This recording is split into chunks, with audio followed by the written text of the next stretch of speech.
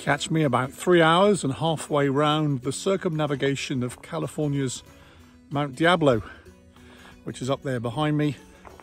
It offers 360-degree views, and it really is a great hike for a weekend if you're in the North Bay. So let's go back to the parking lot and then see what it's all about. Parking lot is at Diablo Overlook, which is about 3,000 feet up on the mountain, and the views even from here don't disappoint. We haven't even started yet. All the way through due west to San Francisco, which is right over there. You can just see the tower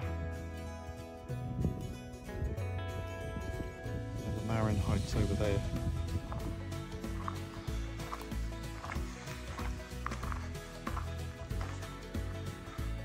Eventually the hike will give us 360 degrees of view around the entire Bay and Delta, Sierra, Central Valley area.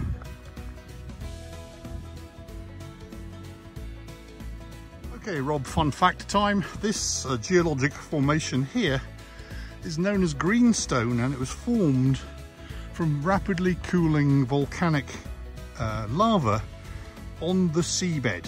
However, we're 3,500 feet in the air. Why is that, you say? Because this is the very edge of the Pacific North American plate, and tectonic activity eventually forced this up. So the bottom of the sea is now 3,500 feet in the air. There you go, fun fact. At the end of the first hour, we've made our first 600-foot gain. It's the first high point before we have to go down again. Yep, we could have driven to this point.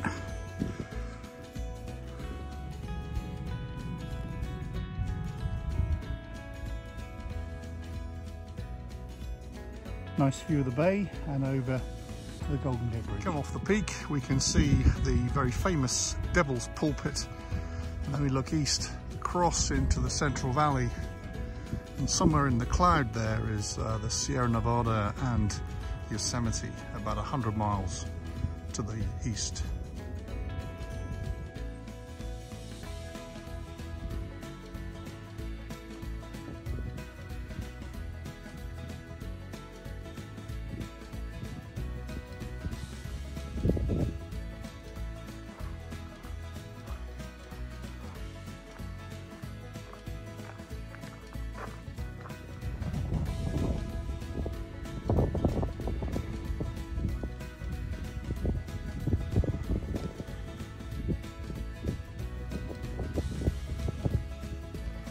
On the southeast corner, that's Morgan Territory over there, looking into the Central Valley,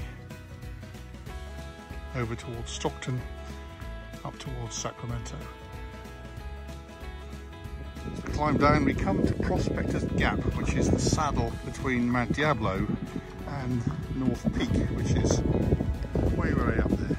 But we're going to go down and round. Through the saddle, we start to see the North Bay, the Carquinez Strait, and up into wine country.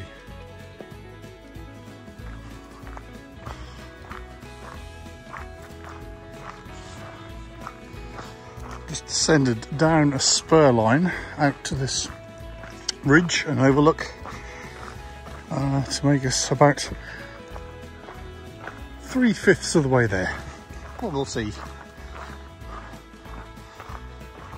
The end of this leg, you end up on a fire road, which actually is a good respite from the fairly narrow, fairly rocky downhill for the last quarter of the hike.